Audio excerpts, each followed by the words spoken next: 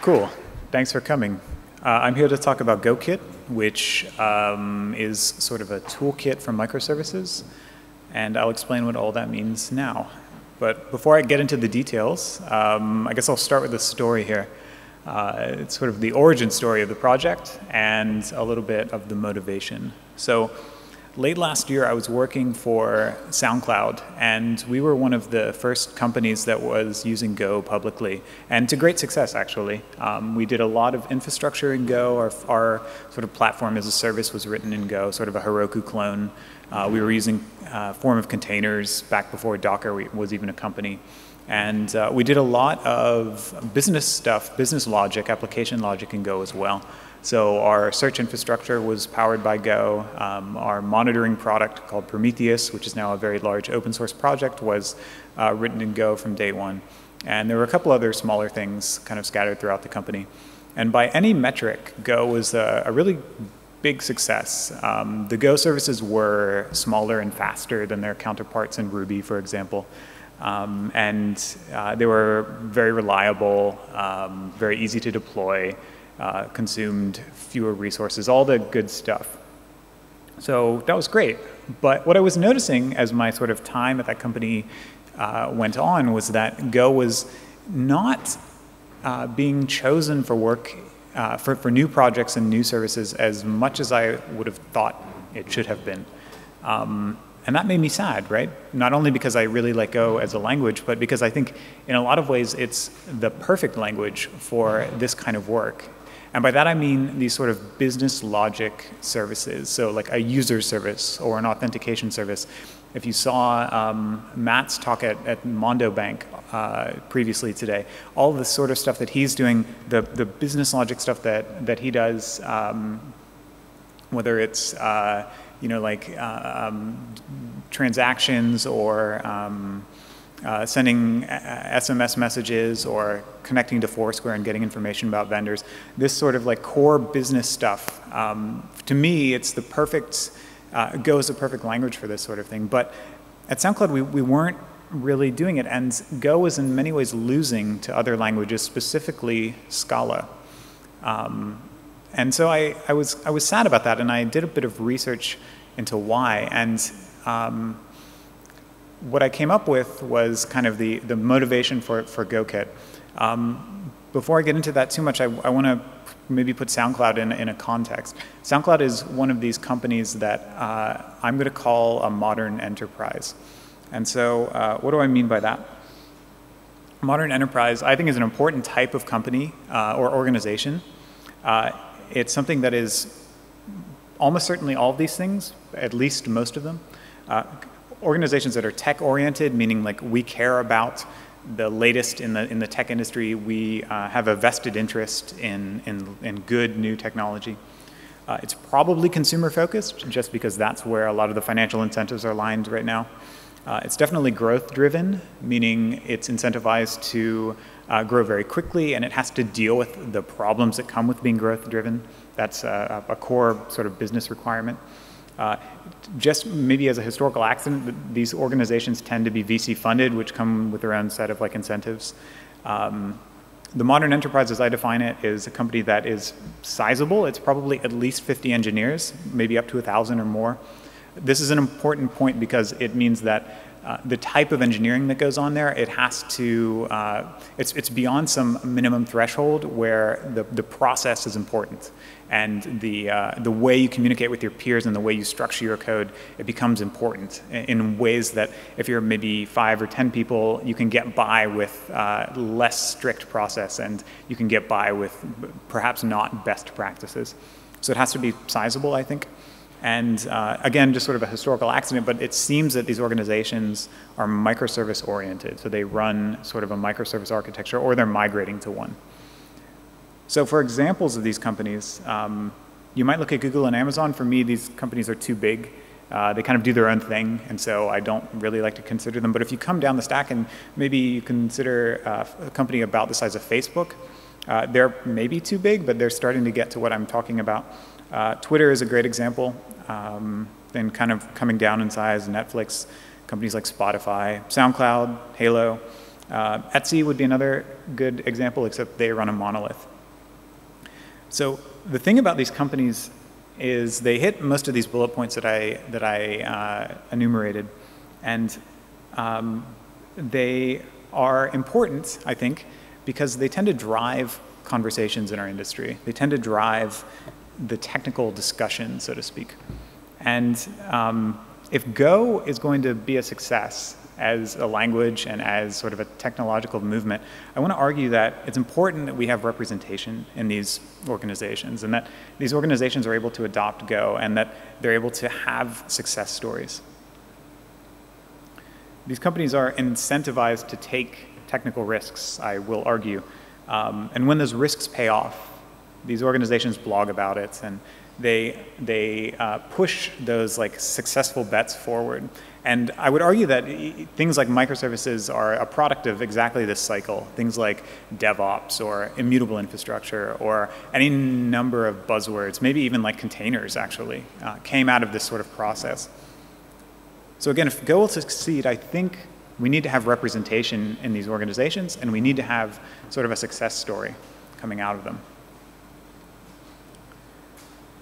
What Go has already is a lot of what I would say are small-scale kind of technical success stories. So you'll see plenty of blog articles that say, we rewrote our API services in Go, and we saw, like a 10x drop in resource and a 10x improvement in latency, and this is great, right? But we've got a lot of these now. What I want to argue is that what we now need at this next sort of evolution of the growth of the language is larger scale sort of business success stories. I want to see companies say, we switched to Go, and as a result, we raised 100 million Series C. Or we switched to Go, and as a result, we went from not profitable to profitable for these reasons. And I think if we get those stories, we're going to build a lot of credibility among companies that are big, among companies that are small and growing. And I think that, more than anything at this sort of stage in our growth, is what Go needs to capture attention. It needs this sort of credibility. And so this was kind of the scene for GoKit. Let me take a step back. This was at a conference called Golang UK, I guess, not too long ago. I don't know, did anybody see this talk on the internet or in person, perhaps? Dave said that one thing that was apparent to him was that the early adopters set the tone for community in ways that are often difficult to change. And this resonated with me as well. Not only is Go in this like inflection point of like adoption in terms of like organizations and technology, but it's also at this point where we're getting a lot of new people. And maybe many of you are new. Actually, I'm curious, how many of you have like been programming Go for less than like 6 months?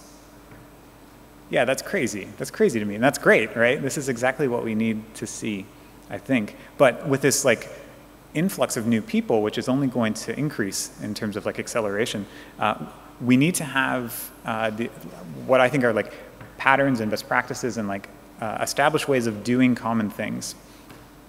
Because precisely these things are what set the tone for the next sort of generation of growth. Okay, so I'd like gave you all these like ideas about what I think we need, and if you take them all together, you get what I think is the motivation for GoKit. GoKit is something that is like a toolkit. I might even say a framework, although that's kind of a loaded word. It's packaging together all of these ideas of a set of idioms, best practices for these like modern enterprise organizations that are going to allow them to do business logic, application level programming in the large for a lot of people, and answer a lot of common questions that they may have, and they may not even know that they have yet, but they're going to need to answer eventually. And coming back to SoundCloud, I think this was the reason that Go was sort of losing to Scala, was that Go didn't have answers to these sorts of questions, these like questions about how do I build a robust sort of set of microservices that are safe and reliable and deal with errors in a good way. In Scala, there were answers for these questions, and largely at SoundCloud, we use the Twitter finagle stack to answer many of these questions. There are other alternatives. There's a Netflix Ribbon and Hystrix and like all these like federation of things, also Java and Scala. The JVM is really well represented here, and I think as a result of this like mature library support, the JVM is really well represented at these modern enterprise organizations. So what I want to do with GoKit is to provide a viable alternative. I want to say, if you use GoKit, we have answers to these questions that have answers in the JVM world. And as a result, you can use Go for this sort of business level application logic. And I think if we have answers to those questions, people are going to be able to hop on board. They're going to see the other advantages that Go has that make it, in my view, and I hope many of your view, really a superior language for large-scale programming in big teams. Not only in the sense that it uses less resources and it's faster and all this stuff, but that it's nicer to work with on a day-to-day basis, that it's easier to get up to speed, easier to make changes, easier to have code that grows with grace, all these lovely things. So that's what I want GoKit to do. And that's sort of the motivation. And so this was something that popped into my head, I guess, at the beginning of this year, end of last year. Since then, I've been kind of toiling away with a small group of contributors, producing some packages, producing some idioms, and now it's to a point where it's usable, I would say, sort of in an alpha way. And what I want to do with this talk is show you what this looks like at the moment, very didactically. So basically what I want to do is give you a sense of what GoKit is, what it provides, and then let's, in this talk, build a service using all the GoKit idioms, see how it feels. Okay, so GoKit, what are its goals? Like I said, make Go a first-class citizen for business logic, application logic, I'll use these terms interchangeably. It should support what is effectively a microservice architecture. I'm not saying we won't support other architectures in the future, but this is predominantly the architecture that the organizations I'm targeting use, so I want to support that first and foremost. Likewise, we kind of settle on the idea of RPC as the messaging pattern, not to say that we can't have publish, subscribe, or like message bus patterns in the future, but the majority of people that I see are going to be using this pattern, so let's focus and get a good story there. Critically, we want to work in mixed environments, which means I don't want you to have to buy into GoKit wholesale in order to get use out of it. Almost certainly, these organizations that we're targeting are big. They're not going to switch over their infrastructure at once. They're not going to change how they do things in a single day. So GoKit services should be able to kind of be deployed into an existing architecture and be responsible citizens in that infrastructure.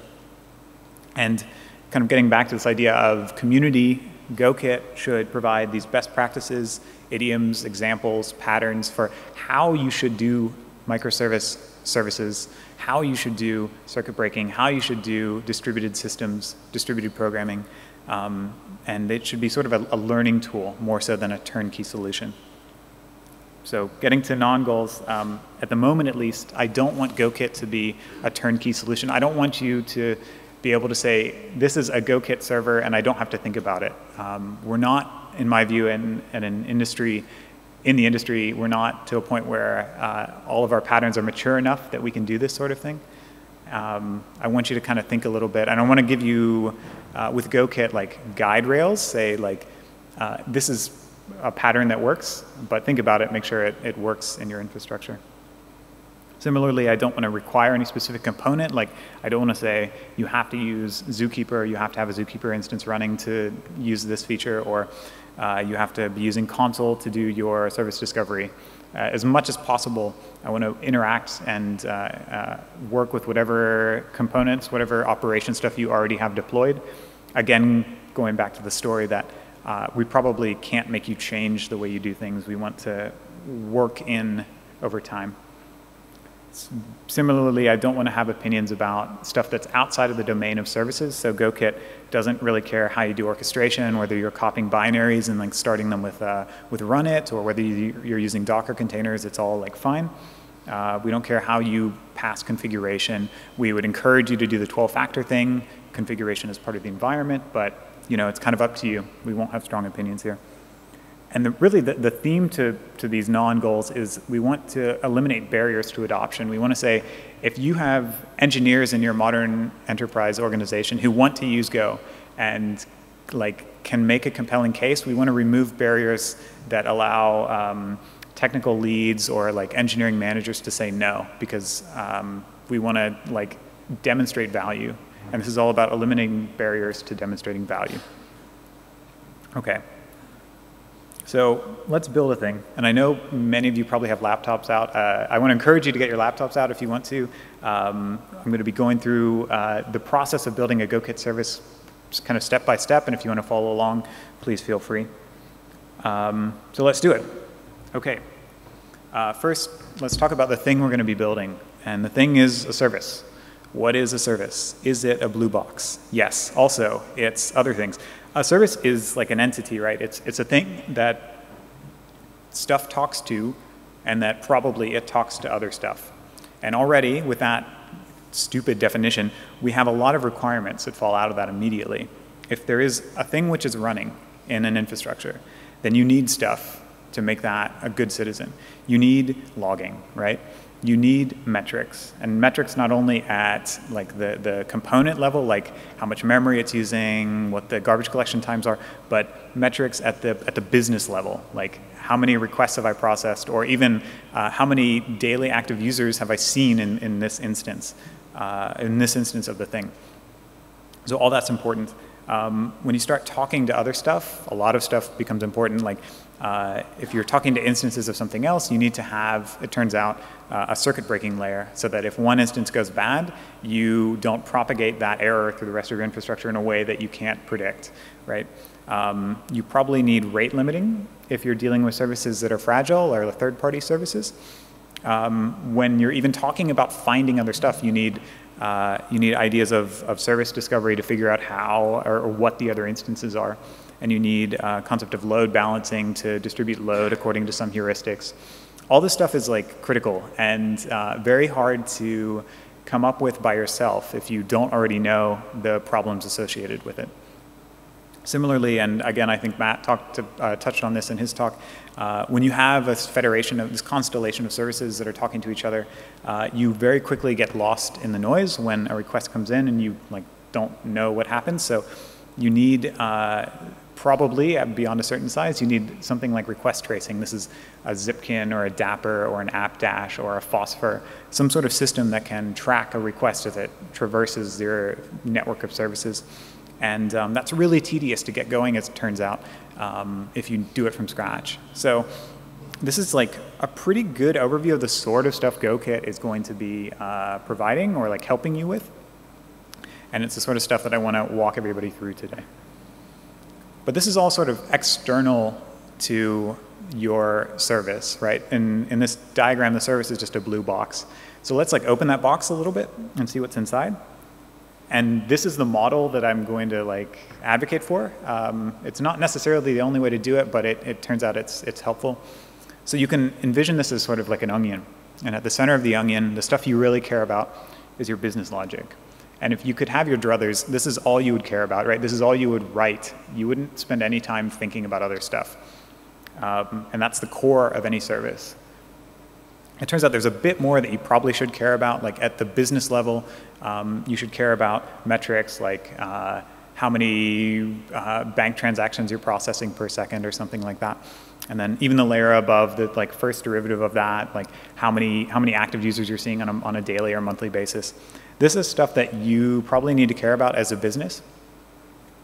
And that really, I want to emphasize, only you are capable, as a programmer for your organization, only you are capable of really writing meaningful code to analyze and to emit.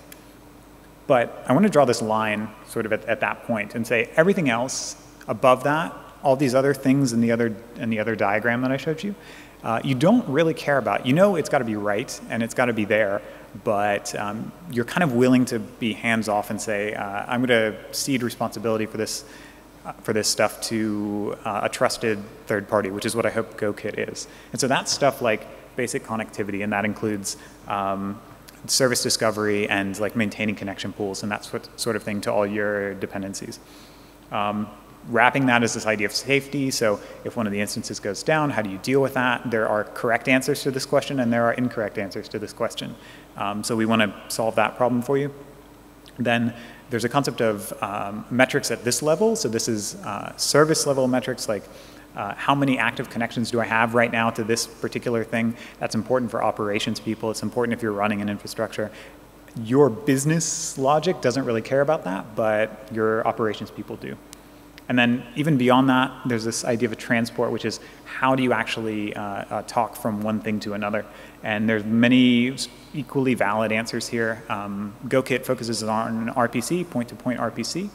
But even within that broad umbrella, there's a lot of ways to do it. You can do JSON over HTTP, you can do gRPC, you can do net RPC, Avro, Thrift, there's so many ways to do it. And GoKit, like, again, eliminating barriers to adoption, we want to be able to support all of these possible ways of doing things as best we can. Okay, a lot of explanation. So let's get started, and let's start at the inside of that onion, right? Let's talk about our business logic. Let's come up with some dumb service. We'll call it string service.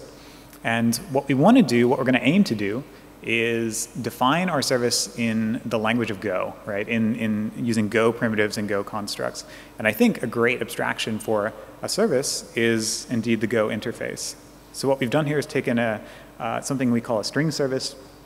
We define it as an interface.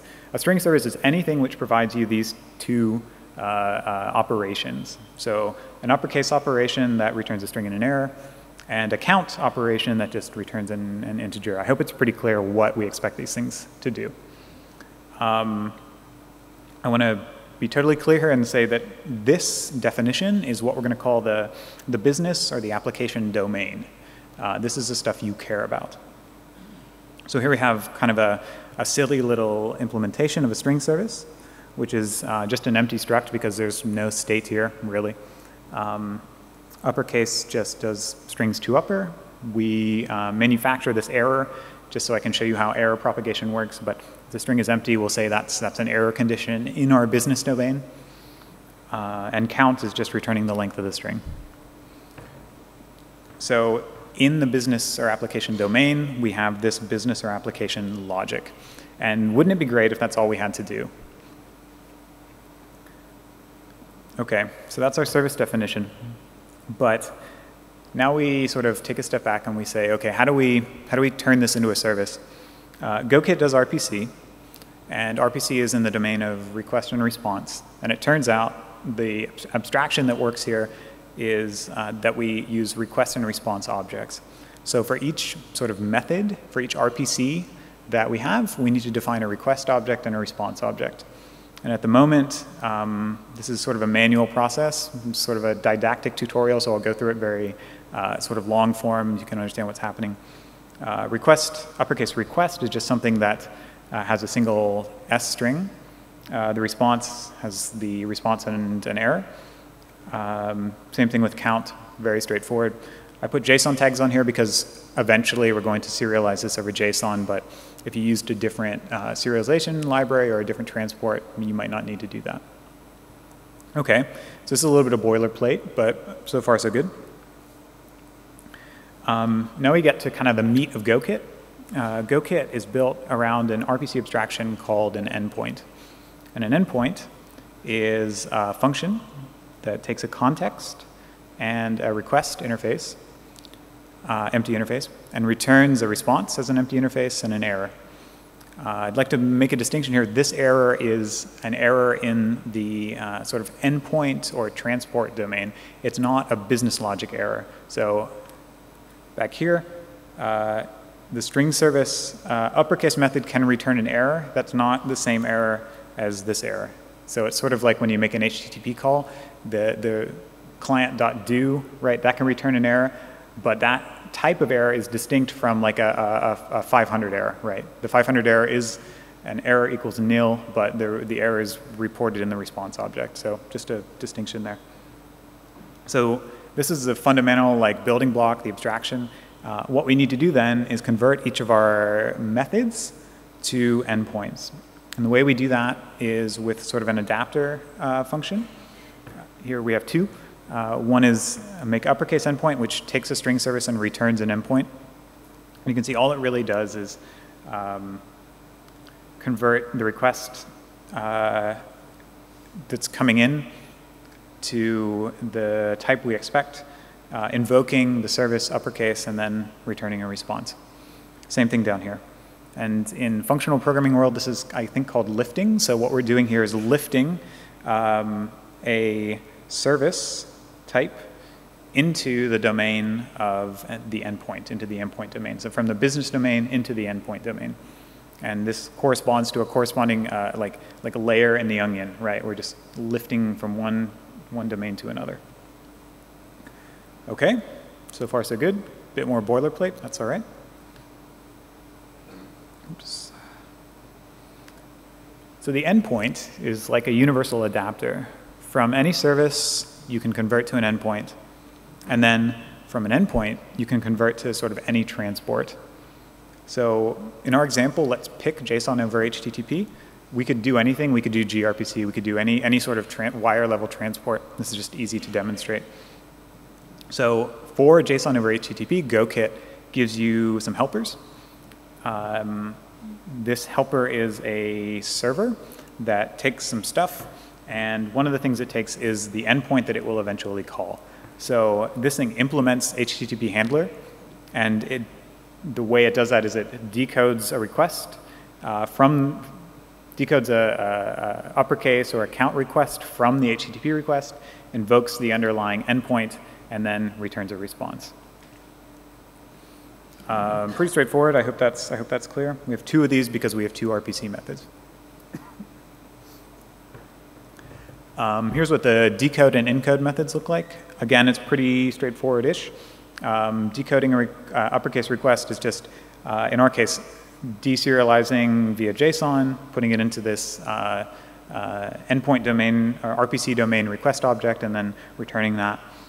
Same thing for count. And then encoding a response is generic because it's just a JSON encoder. OK, so that's it. And this is our func main. We create a background context for our service. We create an instance of our string service. We create these two handlers. We mount them at the right points on our HTTP muxer. And then we run the server. So let's see if this works. It's running. I should be able to, yeah. So everyone's familiar with curl, I guess. So if we run that, uppercase, all good. Count, I hope that's 9. Yep. OK, cool. So there's our service. But this black screen kind of gives away our first problem, which is that we're not really logging anything. So it's kind of useless, certainly not production ready.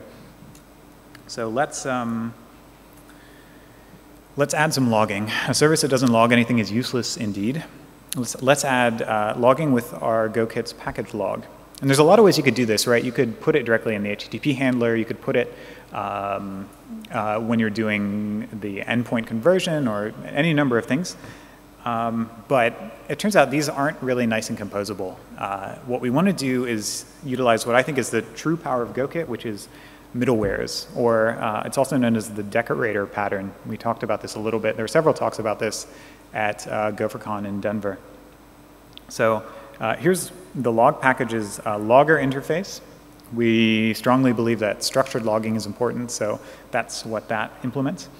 And here's something called a middleware. So within the endpoint package, we have a type that is called middleware. It takes an endpoint and it returns an endpoint. And in this function, you can do anything. And what we're going to do now is write middlewares that do logging. So here's one way to do it. We could write an endpoint logging middleware that closes over a logger and returns a middleware. The middleware is a function that takes an endpoint and returns an endpoint. And that, in turn, an endpoint is a function that takes a context and a request, returns a response and an error. You see this like 3 stack of function types, 3 level of indentation. That's very common in Go decorator or Go middlewares. And in the inside, we have access to all these things. We have access to the request context and the request object. We have access to like the next endpoint that we want to call, like the next layer of the onion. And we have access to the logger that we want to log stuff to. And so when we're in this like method body, we can log whatever we want. This is the time the thing's begun. When it's done, we can log how long it took, and then we invoke the next endpoint.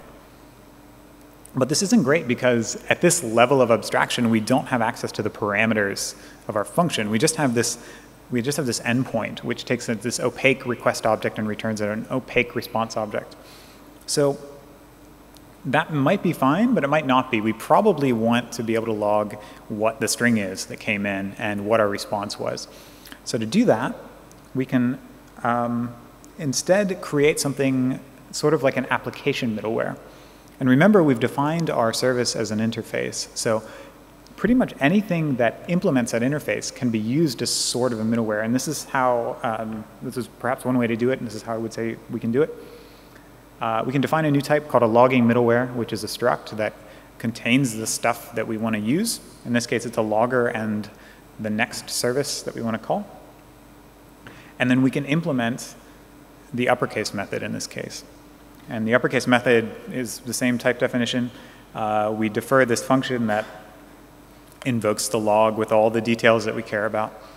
And then we just, when we're done with that, we call the uppercase method of the enclosed string service, and then return. And then this is a nice little idiom too. Using these named result parameters, we can have access to them in the deferred function without having to like do anything super crazy in the call stack there. So that's cool. And you can imagine this is the uppercase method. You can imagine the count works exactly the same. Cool, so that's logging. That's a really nice way. And like, I want to sort of emphasize that by doing this, we've isolated the concern of logging to a single middleware, and that's super important. That means like if we want to change our logging, we just kind of poke at it here, and we don't mess with anything else. We don't mess with an instrumentation layer. We don't mess with the core business logic, because these concerns are like, they aren't actually coupled, right? We care about it, but when we're adapting business logic, we don't want to like potentially screw up the way we do logging, a logging parser or something like that. So this is cool and important, I think. And it turns out that it makes for really nice and readable and robust code. Okay, so similarly to logging, we want to do instrumentation. Instrumentation is very closely related to logging in my view. Logging is always for stuff that would be actionable, so you would log errors, you would log requests to be consumed by a system later. But for normal like performance metrics or performance information about a service, this is, in my view, the domain of instrumentation, or for me, for GoKit, package metrics. And so this means, well, our package metrics provides interfaces for instrumenting code. And we have settled on sort of the basic three, which is counters, gauges, and histograms.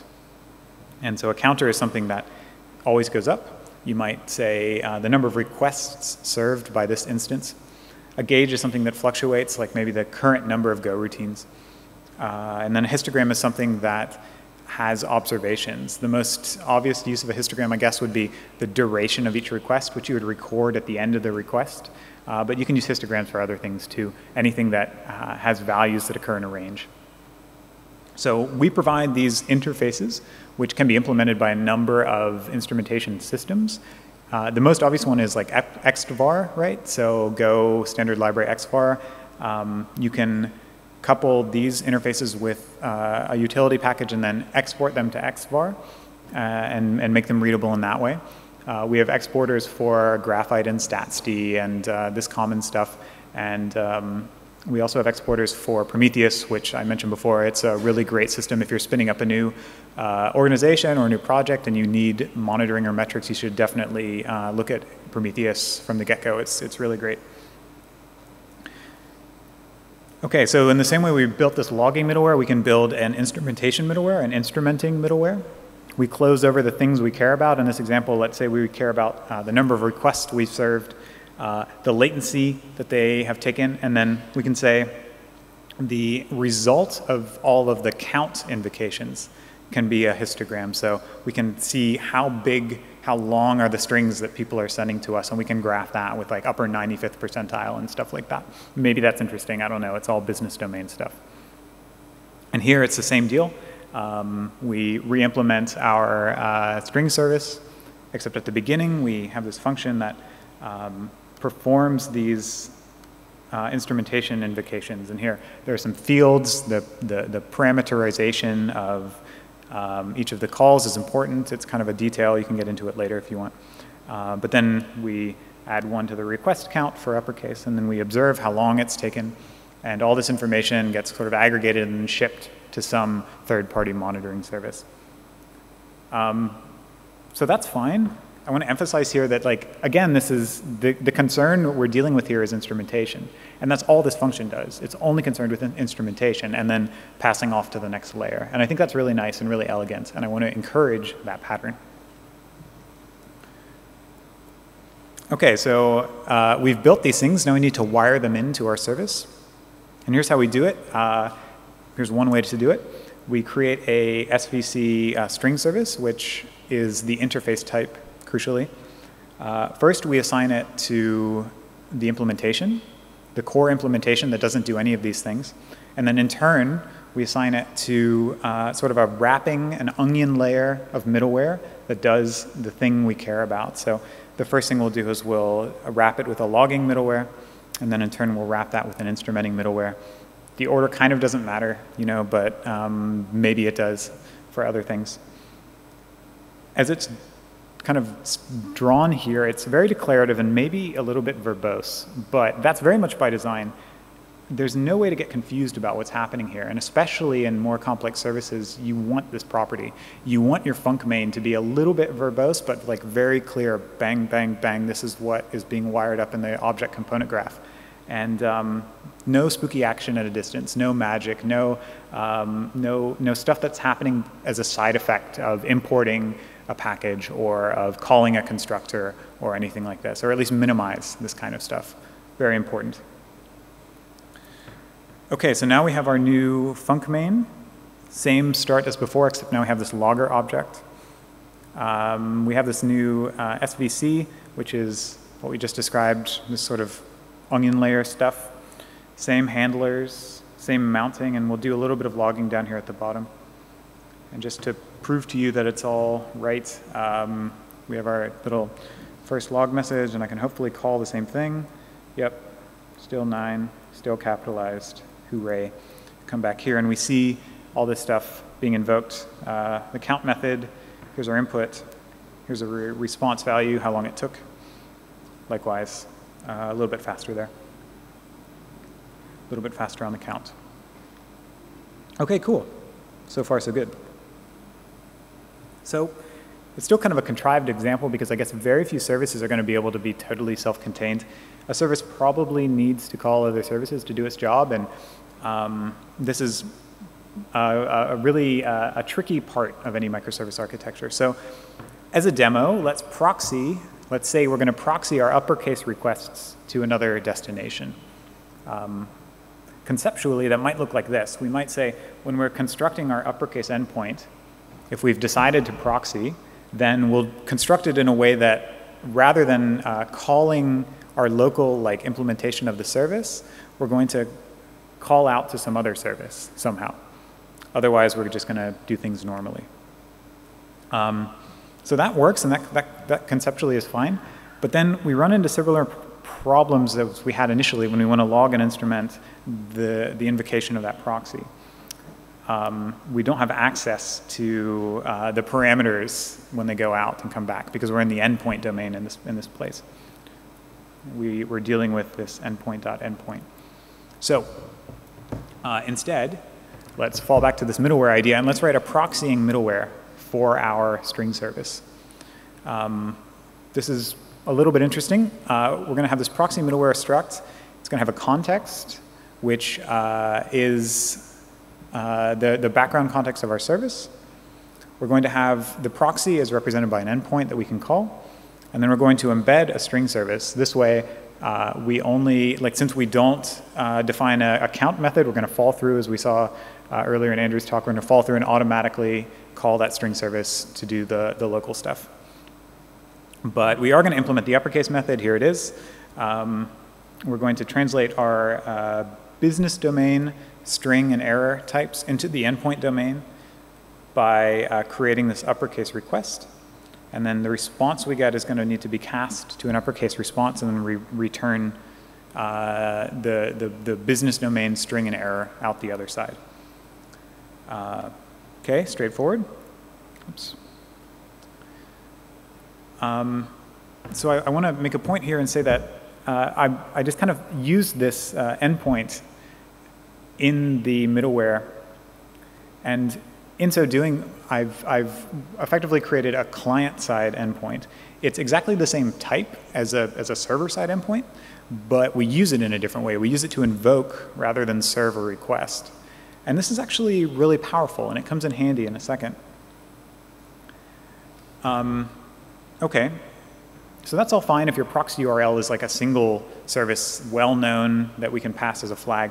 But in reality, that's probably not the case. We probably have a set of services, a set of string services, for example, that are dynamic and stateless and are scheduled and come up and come down and that need to be discovered and load balanced over and all this sort of stuff. So now we get into GoKit's package load balancer and service discovery stuff. So there's three main concepts, I guess, to think of here.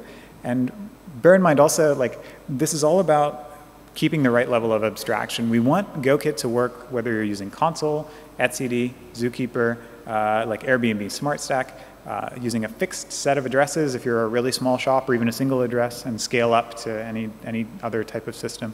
So we need these abstractions that work no matter what your infrastructure happens to be. And so here it is. We have one type called a publisher. A publisher is going to return, it's a single method called endpoints, which returns a set of usable endpoints that all represent the same thing. So remember, an endpoint is a single RPC. So in this case, our publisher would return a set of things that implement the uppercase method. Not string service, but the uppercase method individually. And anything can return that. So you can imagine a publisher being backed by console, a publisher being backed by a comma-separated list of strings or something like that. Okay, so that just gives you like the current state. If I want to make an uppercase request, I can use any of these instances, any of these endpoints. Okay, and then the next layer up is we want to have this concept of a load balancer. We want to say, given this set of endpoints, how do I pick which one to use? And there's a couple strategies here. GoKit ships with a couple of them. You can pick randomly. That's kind of fine, actually, in a lot of cases.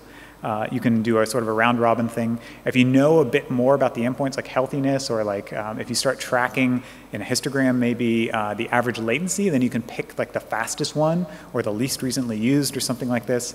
All this sort of logic could be wrapped up into the concept of a load balancer. And again, a load balancer is an interface that yields a single endpoint. And the implementation would probably wrap a publisher and then keep some internal state as to how to pick the next endpoint, basically. And then the final thing is what I call a retry. It's basically a way of converting a load balancer, which is something that yields an endpoint, into something that implements an endpoint. So a retry, excuse me, is something that's going to say, I have this load balancer. I've probably closed over this load balancer. I'm going to implement an endpoint, meaning I'm going to allow people to just send a request to me, and I'm going to handle all the details of picking via the load balancer which request to send to, and getting the response back, and then serving it back up. And my logic can include the sort of like resiliency stuff that turns out to be important. So if the first request fails, I can retry for a little bit and try to make that failure transparent in the client.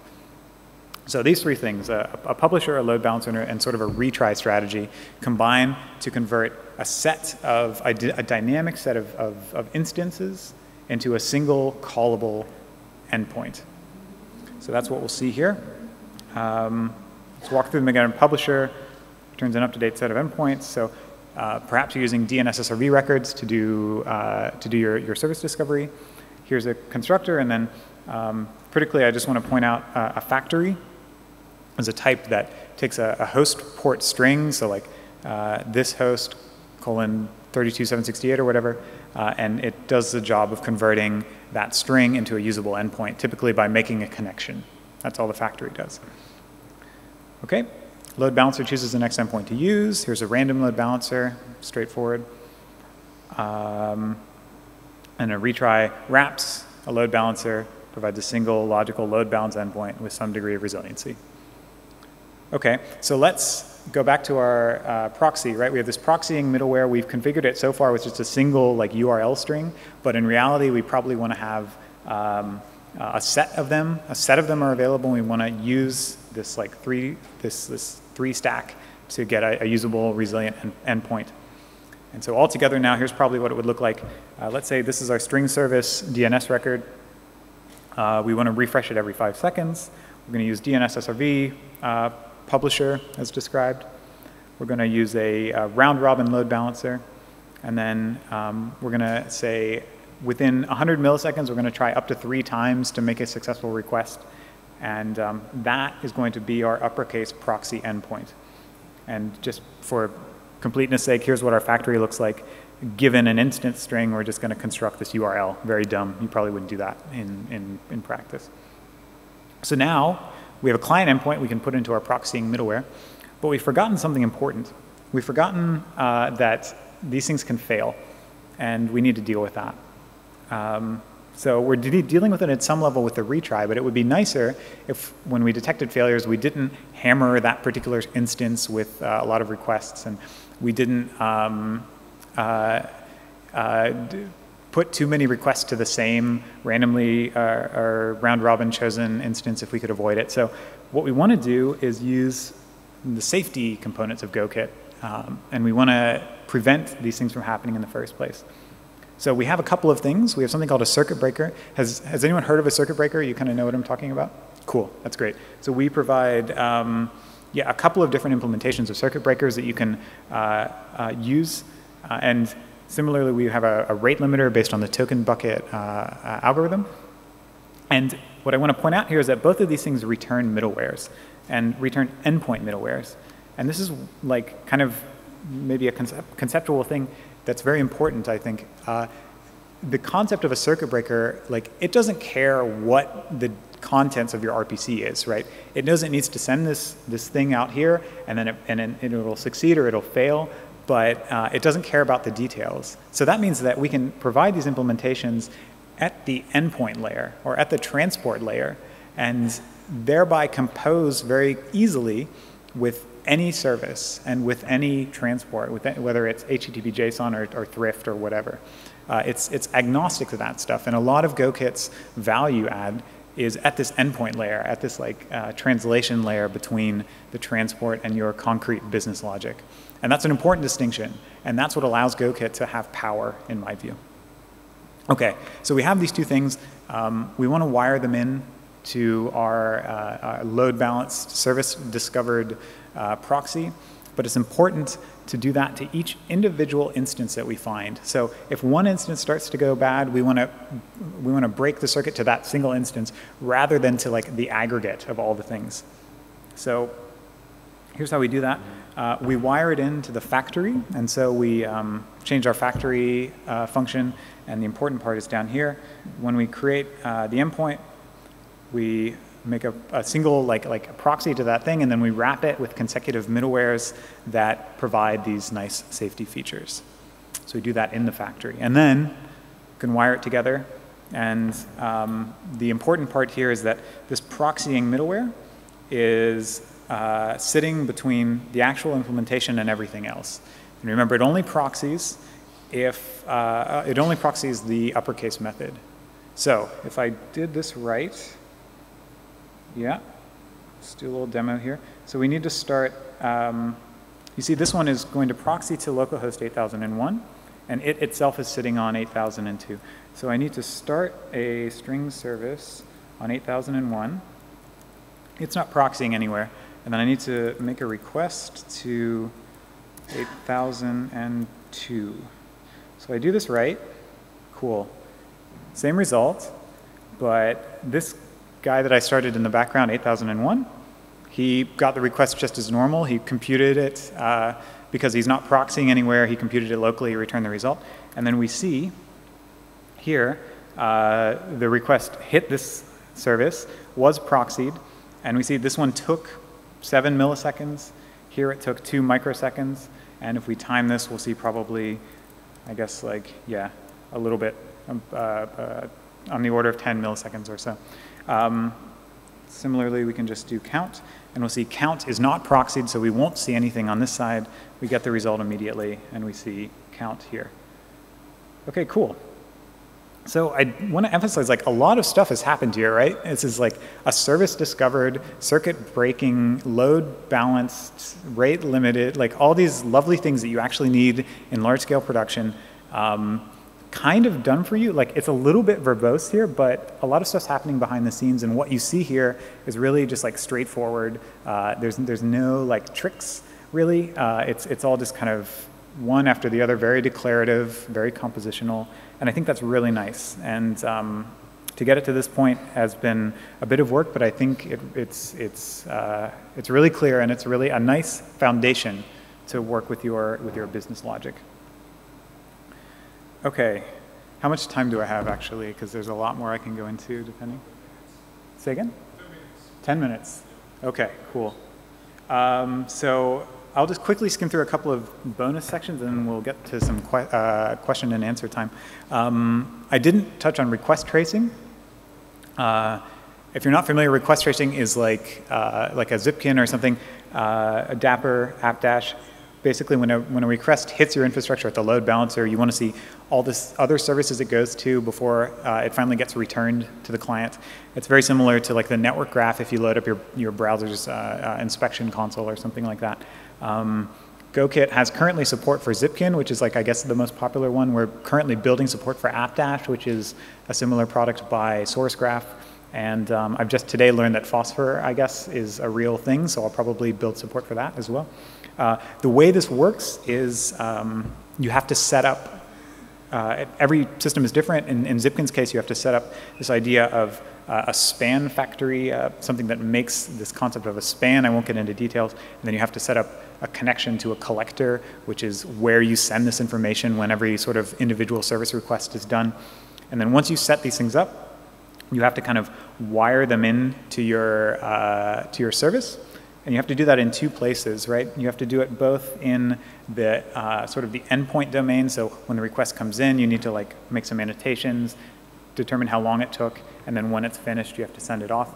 But the information that's coming in that you have to pass through all the requests, like a request ID, that has to get translated from the transport domain to the endpoint domain. And so we need this sort of like, we provide helper functions to do it, but you have to wire it in a correct way. Maybe to demonstrate what I mean, in the transport domain, maybe it's HTTP headers. If you happen to be using HTTP, they're going to look like this. So we have to put them into the context object using a helper function. And then from there, we do all like the business logic-y stuff and then send it out. The reason it's important to do this and not like couple it directly to HTTP is because in theory, of course, you can use Zipkin across, if you have Thrift clients, if you have HTTP clients, in theory, you could use it if you had your own custom HTTP JSON. You could use the same Zipkin infrastructure if you're using NetRPC. So it's important to like make these a little bit generic or like generalized, I should say. And so that's why that has to work that way. But we have support for it. We're building out support for new systems all the time. That touched on this idea of threading a context objects. If you don't know about context, please take a look. There's a great blog on blog.golang.org. A context object is effectively a way to move information between the layers of the onion as you go from one domain to another. And not only in one onion, not only in one service, but across service instances, across a call graph as a request traverses your infrastructure. And it also provides a really nice way to set up cancelable call hierarchies. So maybe you want to do that actually in your service. Maybe you want to have the first argument of your service be a context. This is actually maybe quite useful. For example, if you need information like trace IDs, if you are doing something long running and you need to respect cancellation requests from things above you, and maybe you yourself are a very complex service with a complex call hierarchy that needs to be interruptible, the context object is the right way to do that. It also makes for nicer proxying middlewares because you don't need to insert that extra background context. So something to consider. For the last bonus, really quickly, it might be useful if you have a lot of Go code in your infrastructure to create a client package to your service so that each individual client of yours doesn't need to manually construct HTTP requests. So the way to do that is you probably will create a client subdirectory in your service repo. And in that, you will provide a constructor that combines perhaps a preferred transport like thrift or whatever. It automatically builds in GoKit safety middlewares like rate limiters if you want to ensure that an individual client doesn't like hammer you too hard. And then you can also bundle your own sort of business domain analytics, stuff you need to record with every call, sort of on both sides of that request. It's possible to create these. I don't have quite enough time to show you one, but it's straightforward and maybe quite useful. Okay, conclusion. We have a lot of stuff to do still. It's all underway. We want to have support for all the popular load balancers, service discovery systems. In package log, we're expanding that to work not only with like application logging to a text file or whatever, but also log structured sort of pipelines. So features for like if you're building a Kafka system and you want to like reliably push log structured data through a reporting pipeline or something like that. Package log is a perfect tool for that job. Improving the tracing systems we support, improving the transports we support. Does anybody actually use Avro? Maybe I can just cross this off the list. Nobody? Nobody? Okay, forget it. We're not doing that anymore. Package transport, we want to do sort of show how to do client support a little bit better with examples and that sort of thing. Long term, we want tools to generate all this sort of boilerplate that I showed you, like the request and response objects and like the bindings that lift from endpoint to transport domain. That's all possible to be generated with a GoGenerate tool. It's just being worked on right now. And we want to support messaging patterns beyond just RPC. Of course, we know people use RabbitMQ and publish, subscribe, and all these like things, and we want to support that long term. We're just kind of focused on RPCs for the time being. So that's what's coming up. What I want from you, and this is kind of like the single call to arms, call to action, if you've already done something like this in your organization, behind closed doors with a private repo, I want to hear from you, especially if you think I'm doing something dumb, because I don't know like what everybody else has done. Maybe these are anti-patterns. I don't think so, but if you know I'm doing something wrong, let me know. Similarly, if you need something like GoKit to convince your manager or tech lead to let you use Go, you're explicitly the person I'm trying to help. So reach out to me if I can help you build things, if I can implement something that you need, if I can write a feature that you need, I'm happy to do it. Yeah, and so this is some places to find us. We have a channel on the Gopher Slack, #GoKit, and this is where you can file issues and get things implemented if you need it. And yeah, so I just want to close and say, like, I'm really excited that conferences like this are happening everywhere. That Go has all this momentum. We have a lot of things going for us. So I want to capture that excitement, and I want to make Go like a really big success story. And I think like now is the inflection point. Now is the time for that. And I hope that GoKit is something that puts us in the right direction and is, yeah, a stepping stone to even greater things. So with that, thank you.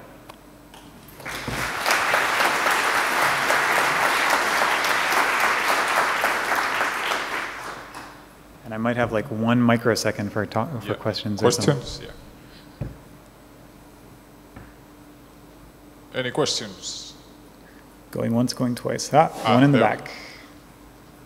I can ask a question in the middle. When is production ready? When or what? When. When. That's a very good question. What does production ready even mean? Depending on what you want, I'm going to set a flag in the sand and say definitely end of the year, maybe a little bit before then. Something like that time frame. I was wondering, at the start you said for the RPC you have to define response and request objects. That seems like something that like code generation could do for you. And in general, any plans on exploiting code generation in the entire project more? Yeah, totally. A lot of the boilerplate stuff we started with is absolutely candidate for code generation. There's a branch, there's a pull request that's already doing this effectively. Not only request and response objects, but like a lot of these adapters. And a guy by the name of Sasha is helping me with that. It's about as complicated as you'd expect it to be, so it's taking a while and we're like iterating on it. But yeah, it's definitely planned. So what I'd hope is that at the end of the day, you can write your type string service interface and then run some utility that we package, and it automatically spits out a recrep.go file with all the requests and responses and the bindings and all this sort of stuff. So yeah, absolutely, that's where I want to end up. Any more questions?